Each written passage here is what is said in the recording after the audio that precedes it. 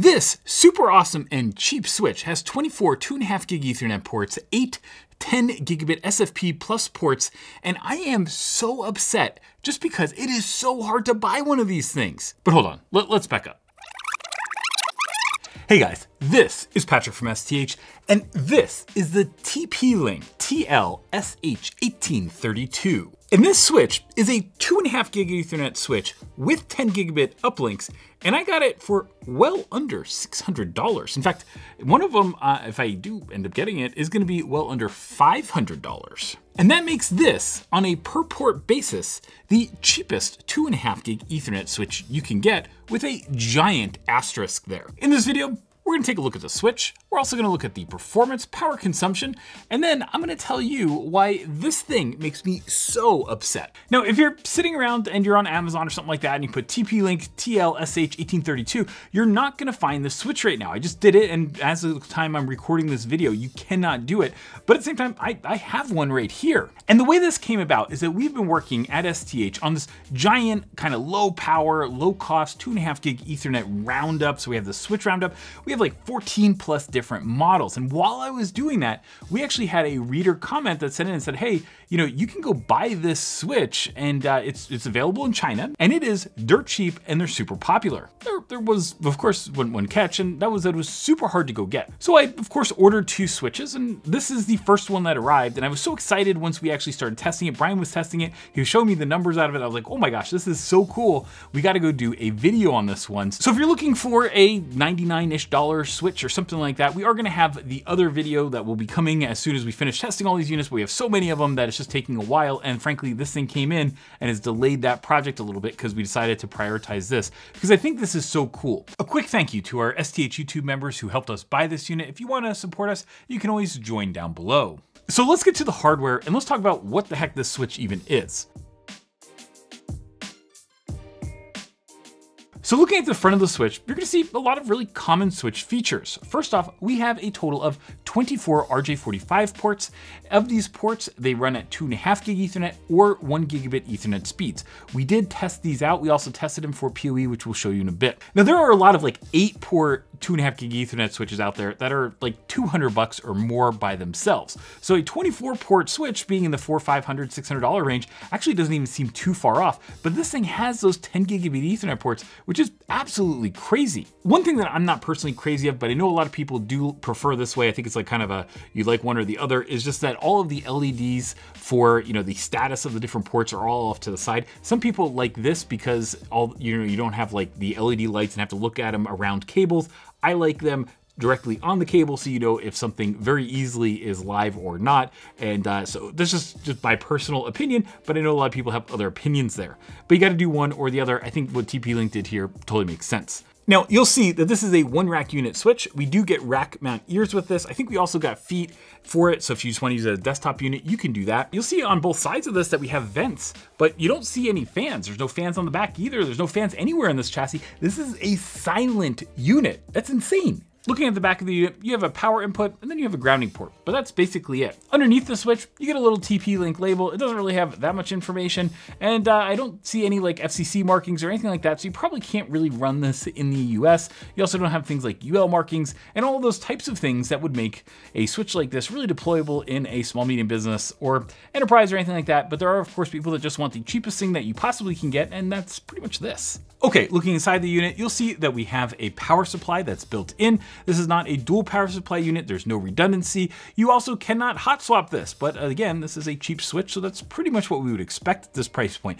Only really like MikroTik is probably the only vendor that really does those features like having redundant power supplies in this kind of segment, so I wouldn't necessarily expect TP-Link to do that here. That power supply is wired to the main switch PCB, and you'll see that we have a bunch of things like Realtek. One other kind of interesting thing just is that on the SFP Plus ports, you'll see that there are little thermal pads, which I thought was kind of interesting just as a design, especially since this is fanless. There's a large heatsink for the switch ASIC, which I thought is also kind of cool. So what is the switch missing? The obvious one is it's missing a management processor. This is an unmanaged switch. And that, I think, is good and bad, because on one hand, I think a lot of folks, especially on this port density of switch, will want something that you can actually go manage and do things like VLANs and even just basic things like that. On the flip side, it also means that you don't really have that kind of like high-end firmware and processor running in this thing. It's pretty much just a switch chip. It also makes it super easy to configure because you just power it up and start plugging things in. Okay, so let's talk about the power consumption and noise of this switch. The first thing that you'll probably notice at this point is that I have this switch plugged in, so you can see that the power cable's on. I also just have a a dummy Ethernet cable, so you can see on the status lights that this thing's actually on and working. It is definitely a little bit warm, but something that you won't hear is any noise. There are no fans in this entire switch, which means that it's dead quiet. The flip side of not having fans is the fact that this setup right here is using just about 18 watts. So I'm gonna show you a couple shots real quick. The first one is just the switch sitting at idle, and it's about 16.9 watts. We then just connected a 2.5 gig Ethernet cable to it, so this thing's actually linking up. And what you'll see there is that we got about 0.4 watts, so about 17.3 watts. And then we took that out and we added a SFP plus to 10G base T adapter, because those things tend to run hot immediately when you put them in. And we got about 1.7 watts of additional power consumption. And that's completely at idle. So pushing this switch, we actually just took like a whole bunch of, these 2.5 gig Ethernet boxes, put those there, put some SFPs in there, and we just kind of saw like how much power we could pull on the system.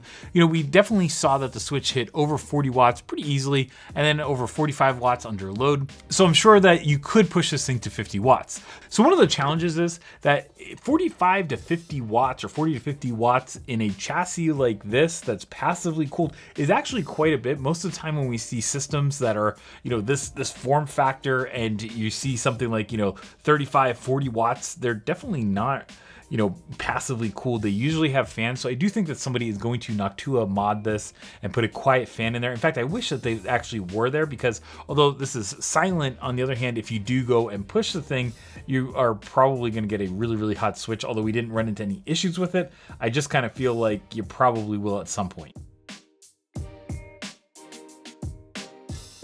Now let's talk about performance for a second. I thought that when we got the switch that it was gonna be just absolutely terrible, and it was gonna be like a crazy blocking switch, and like, we get maybe half of the throughput that we'd expect on all the ports or something like that. And frankly, we didn't. We got pretty darn close to the advertised speeds, enough to say that, like, if you're looking for something better than a 1 gig switch, I would say this is definitely it.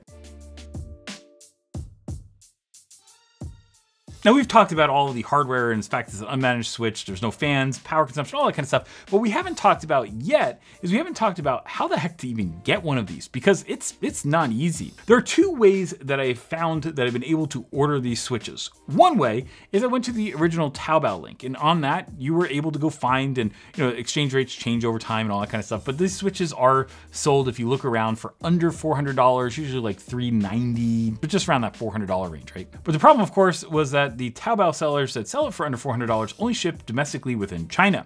So your option is to go to a freight forwarding company, and by the time I got all of the freight forwarding stuff, if I wanted to do it quickly, the quick shipping, by the way, I got quoted that to do like 10 to 15 day shipping, overnight air shipping would have been like $135. Slow shipping is 30 plus days, which is why the second one of these is not here. We normally do these switch reviews and we always have 2 switches. In this case, we only have 1. Now the slower mode shipping, I think we got quoted somewhere in like the $35 to $45 range. So depending on which seller you get it from and all that kind of stuff, you're probably gonna end up spending about $435 kind of at the low end, to maybe up to about $500 to ship. And also if you get the overnight 2-week shipping, I don't know how that works again, then you're probably talking about, maybe $540 or so. The other option, however, is that I did find this on AliExpress. The first vendor that I found it on, they were like $750 for this thing, which I thought was absolutely crazy, because like I didn't want to pay $750 for something that I knew only cost like $400, right? And so I kind of looked around a little bit more on AliExpress, and I did find one seller that was selling these things for, I think it was like $579. And they have free shipping via AliExpress, which takes usually about 3 or so weeks to get there. So that's actually not such a bad option. And then the other thing you can do is you can do what we did and spend for DHL shipping, which it actually got here like much faster than like when we get these like little fanless 2.5 gig Ethernet boxes. This actually came a lot faster than that. But at the same time, you know, we spent I think like $600 for it.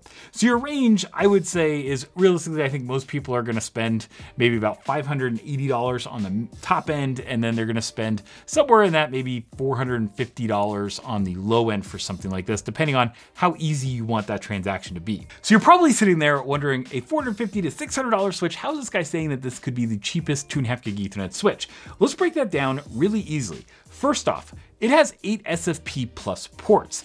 The cheapest 8 SFP plus port switch is a TP-Link unit that we reviewed previously. We'll link that video below, but that thing was like $166. So if you take these ports over here and you say, okay, well, $166 is that 8 port 10 gig switch that's over here.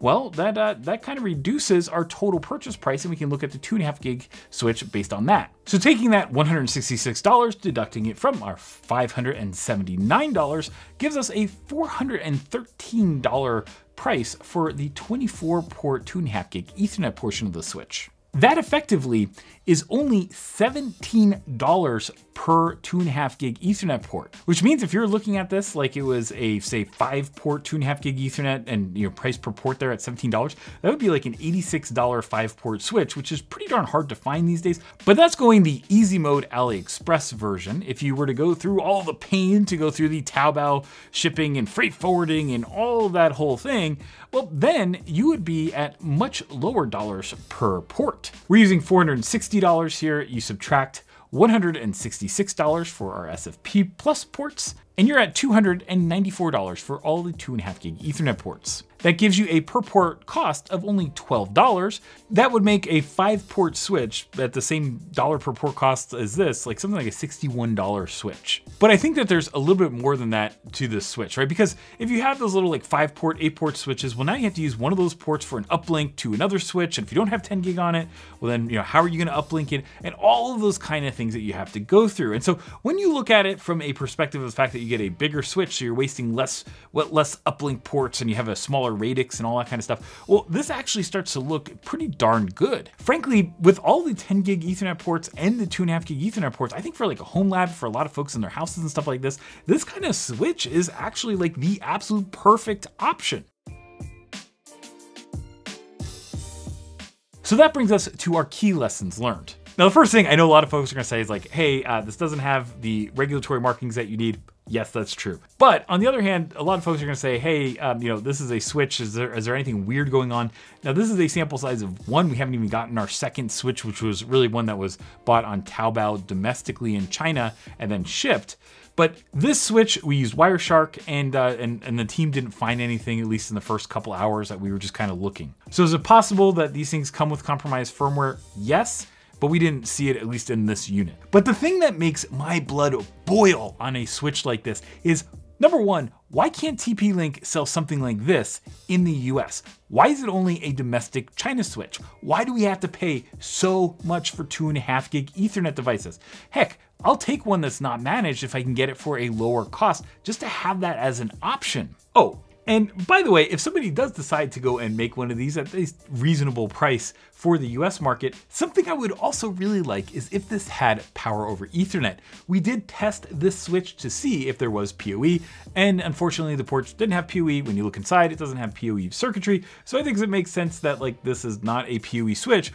So if somebody out there works for a switch manufacturer like Microtik, Netgear, something like that, get me a sub, you know, $600 or $500 unmanaged switch just like this. Literally copy this entire thing on the inside, and I will be very, very happy as an unmanaged switch. For a couple extra bucks, I'm happy to go pay for some PoE in here, because this would be absolutely awesome if we had like a PoE++ switch or something like that that could power APs and have 2.5 gig backhauls with 10 gig as well. I want it, so somebody make it for me already. At the end of the day, a 24 port, 2.5 gig Ethernet, 8 port SFP plus fanless switch that's unmanaged for like under $500 is absolutely crazy. Even under $600 is an awesome deal compared to all the other 2.5 gig Ethernet switch gear that's on the market. But the thing that gets me is like TP-Link. why can't you bring this switch to the US market at around the same price?